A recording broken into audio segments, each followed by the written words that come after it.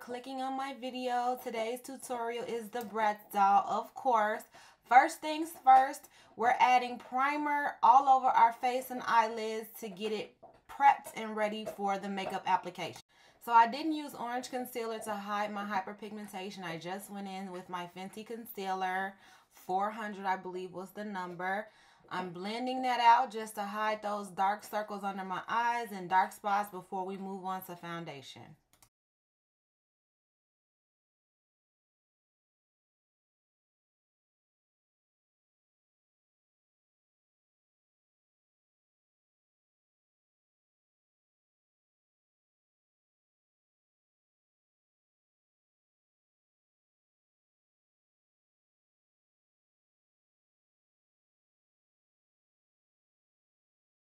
Now that all of that concealer is blended into my skin to hide those dark spots, I'm going in with my Fenty and Fit Me foundation mixture. Now, I wasn't spot on with the color. It was a little bit on the orange side. If that happens to you, it is okay. Don't freak out. Just add a little bit of blue pigment to your foundation, a little at a time, mix it up, and that will neutralize the orange. If you don't know why, reference your color wheel.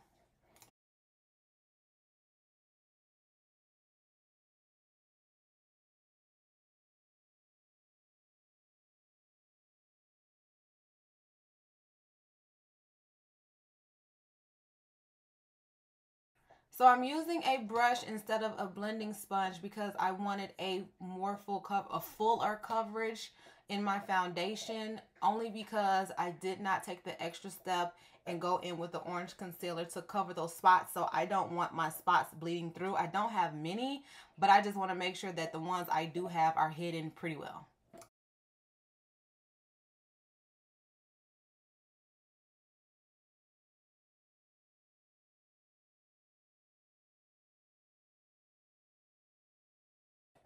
Now we conceal. I'm using my KKW Beauty Concealer in Dark, and I'm just going around all of those spots that I want to conceal.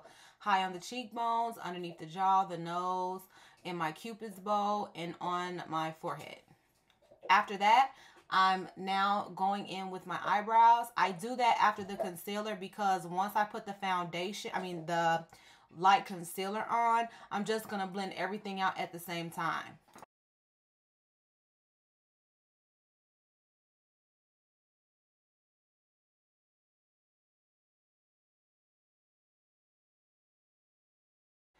For my eyebrows, as always, I'm using Anastasia's Brow Pomade in Ebony.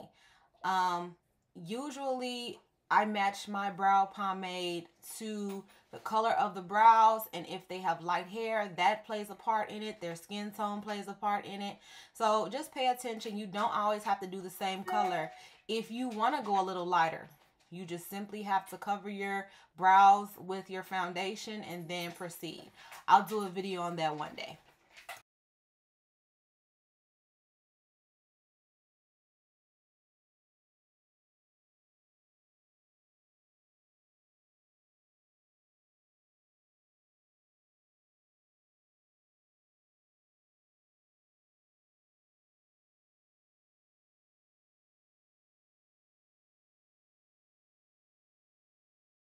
Now that my brows are complete, I'm going in with my Fenty Beauty concealer once again, and I'm just hitting all the high points around my face, underneath the contour, in the inner corners of my eyes, a little in between the brow, the bridge of the nose, and the spaces next to the cupid's bow, just to really accentuate that depth in the pit right there.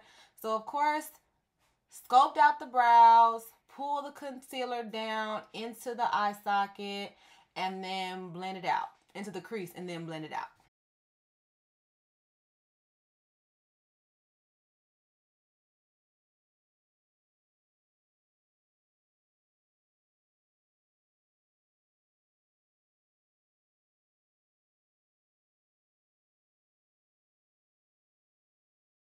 Once I concealed, I went ahead and added the Urban Decay primer to the eyelid. I'll put the exact one underneath in the description box to let you know. It was very pearlized, and I definitely wanted that for the eyeshadow look that I'm going for, but I did not want it to get cakey, and I did not want it to be too blotchy or too much. So I just blended it in with my concealer, and I believe closer towards the end of this step and before I added the eyeshadow, I did add a little bit more just to really make those shimmers pop.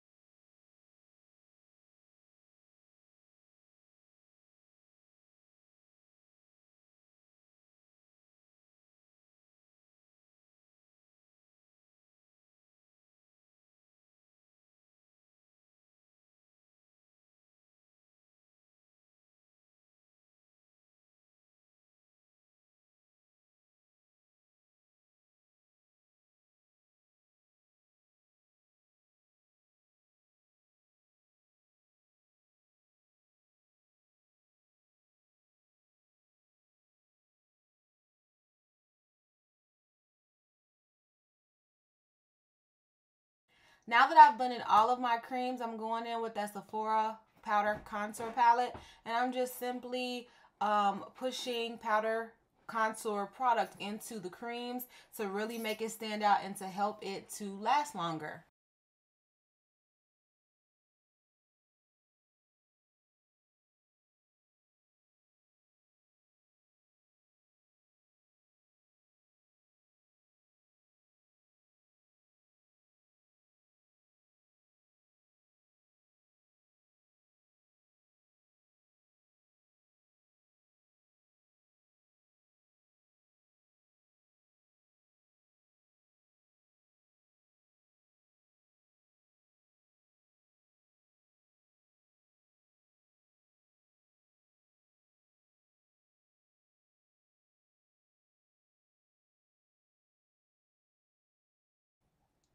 Now it's time to set. I'm going in with my Fenty banana powder, and I am setting all of those contoured areas very gently by pushing the powder product into the skin. Remember, once I do this, I still go in and bake afterwards. I'm just making sure that this product doesn't move around and crease while I'm doing whatever else it is I'm doing on my face. And it also helps to make sure that the powder doesn't get cakey or blotchy after application.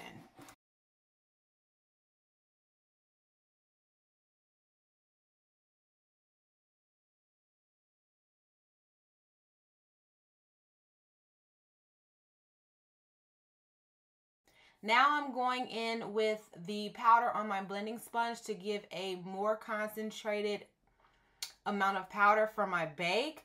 I love baking. I love the way it looks after it's all applied. I do make sure that I blend it though, because you can't just put it on there and walk away.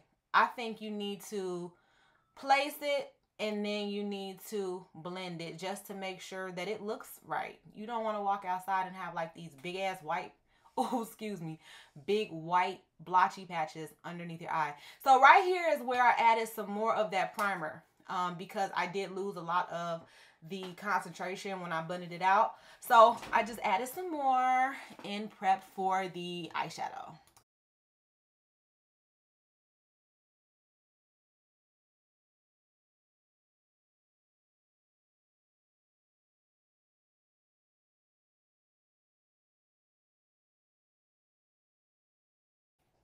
So now I have absolutely no idea what palette that is. It's an older palette that I had.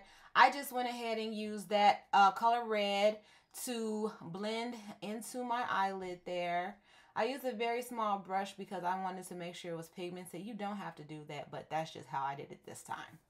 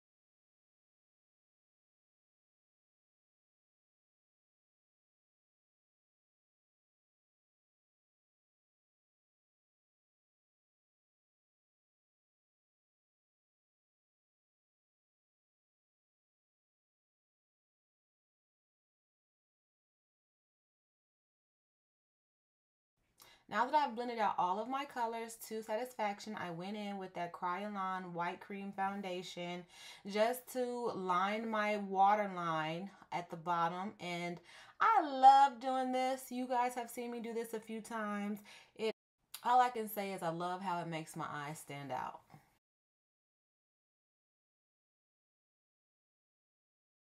So now I'm going in with a pink color and I'm going to press that onto that white cream just to make it stand out. I really wanted pink on my lower lid, and because I don't have any pigmented concealers of that color, I just kind of made my own.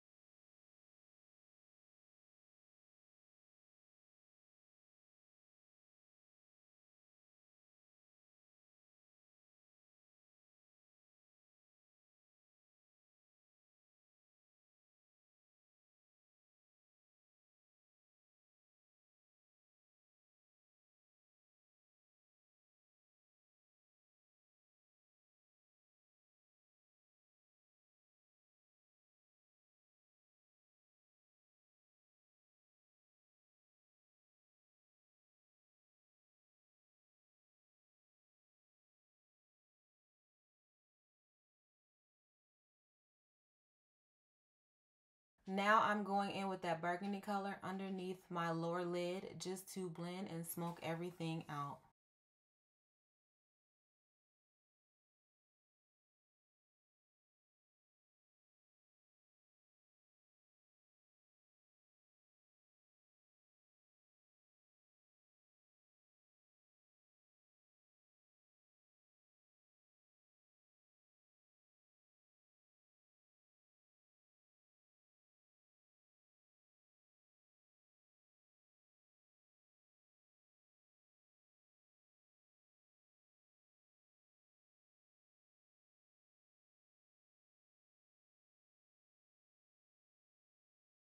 Now for the fun part, I'm going in with this metallic purple liquid liner. I'll tag the information below. And I'm creating my wing liner. Isn't that so pretty? It's almost like a foil liner. It's just so shiny. This is very crucial to giving that Bratz doll look because it's like very fun, very doll-like.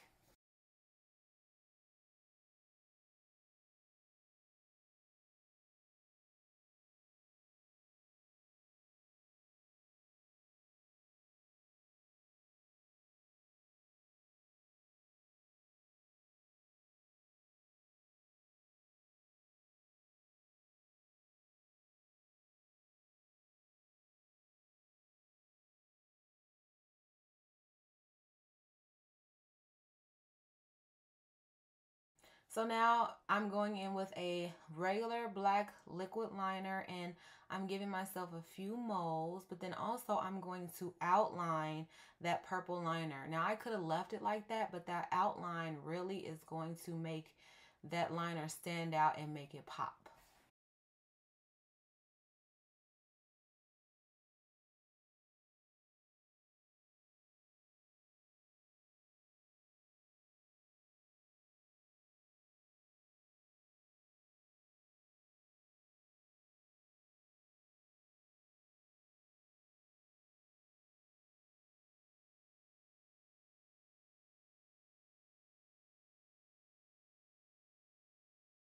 So now I'm using Sephora's cream highlight and I'm going into the inner corner of my eye just to give it that extra sparkle. And then on top of that, I am laying the inner corner wing and outlining that in black as well.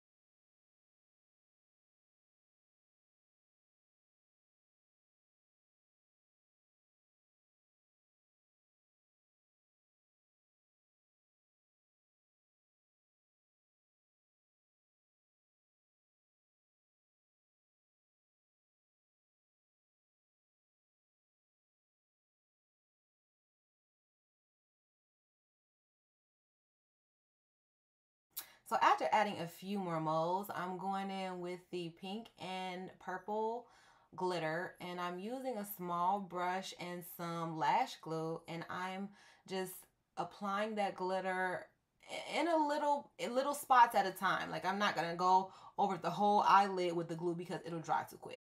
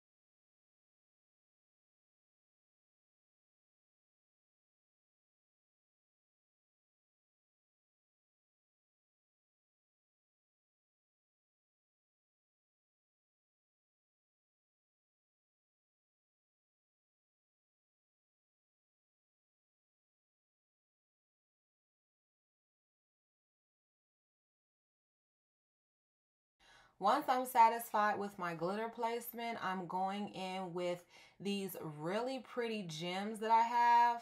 I don't even know where I got these from, but I am just applying them on the outer corner, and then I'm going to apply one in my cupid's bow only because I really want this piercing and I don't know if I'm going to get it because I don't want it to mess up my teeth. But yeah.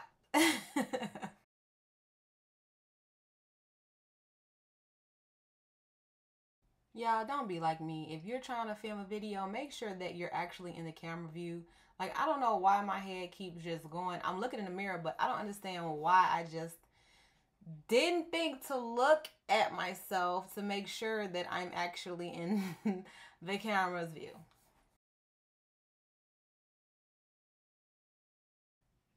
Now it's time for a blush. I'm using a Mary Kay blush. Of course, I'll tag the information down below. And before I add that to my face, I have to remember to brush off all of that setting powder. And then once I do that, I'm going to go in with the blush. There it is again. And I'm going to put it on my cheekbones where you would naturally blush. And I believe I put it on my nose this time too.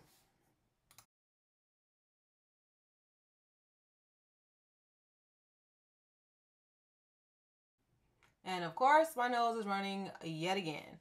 So once I rectify that situation, I'm going to add highlight. I'm adding it to the bridge of my nose, and then I'm going to add it to my cheeks. Pow! Isn't that so pretty? I believe that's my Juvia's Place highlighter, powder highlighter that I'm using right here, which I absolutely love. I mean, look at it. It's so pretty and pigmented.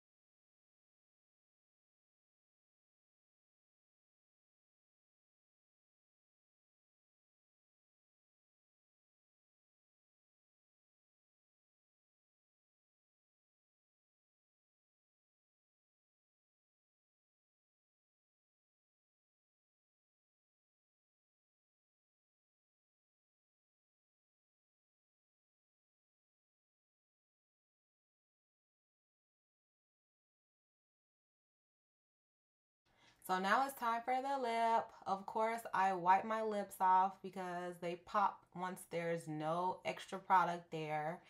And I'm going to go ahead and line them. For my lip line, I'm using Crayolan's lip pencil. It's actually like an eyeshadow slash lip pencil. And I'm using black. Yes, I'm using black. I usually only use the brown, but because I really need this to recede, I need the corners of my mouth to recede so that the middle pops like a Bratz doll. If you look at a Bratz doll, they have huge lips, but the middle is very pouty. So that's why I did it this way.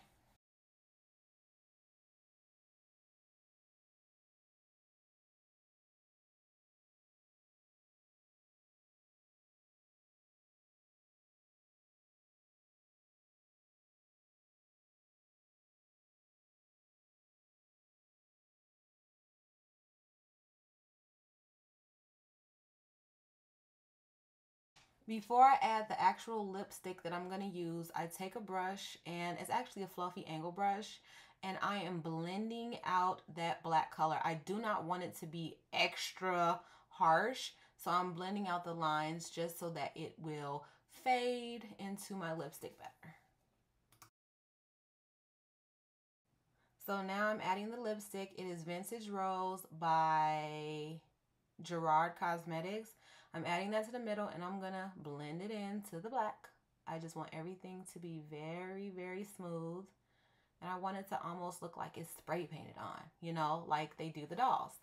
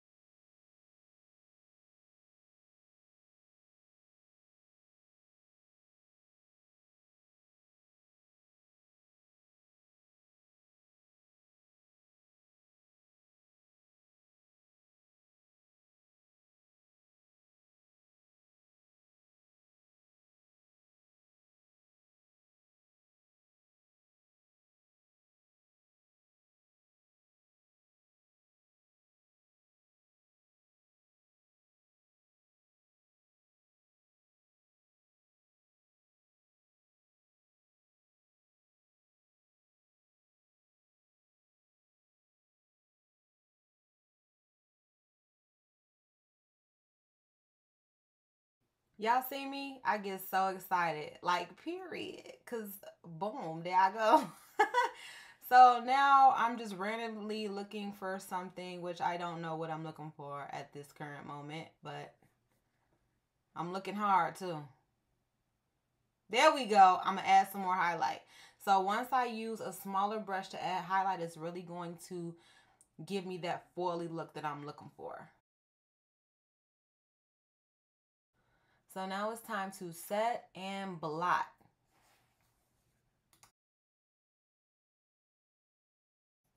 So now I'm going in with my mascara, and I'm going to do the upper and the lowers before I add my lashes.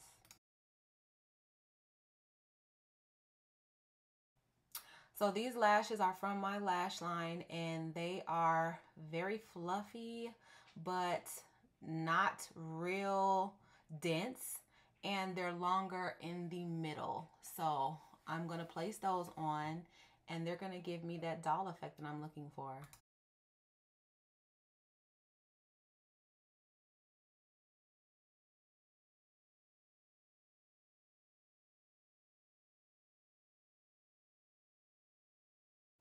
Now I'm taking some shimmery highlight and going over the pink lipstick just to give it that shimmery lipstick vibe to match my eyes.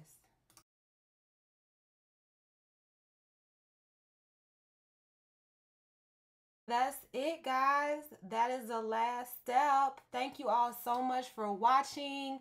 I really appreciate all of your support.